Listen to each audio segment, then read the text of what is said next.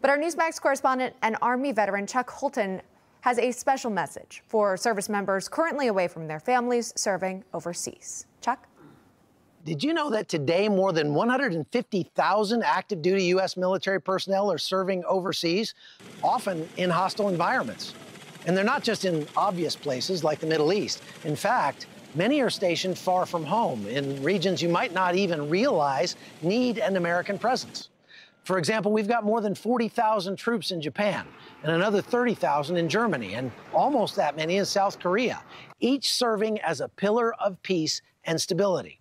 Now, they're not in the news, but they're out there doing their job day in and day out across more than 150 countries, from the deserts of Somalia to the mountains of Kosovo. Our troops face daily risks to hold back the forces of chaos, sacrificing to keep the world's barbarians hiding in their holes. Consider this. Less than 1% of Americans today choose to serve in the military. Only a fraction of our population shoulders the responsibility of defending the freedoms and security we often take for granted. And they don't get the attention or appreciation they deserve. They endure long days and nights, separated from loved ones, facing isolation, danger, and sacrifice. Yet they volunteer for it. They step up, knowing the cost, because they believe in protecting something greater than themselves. In ancient Sparta, the cities didn't need walls, they said, because their warriors were their walls.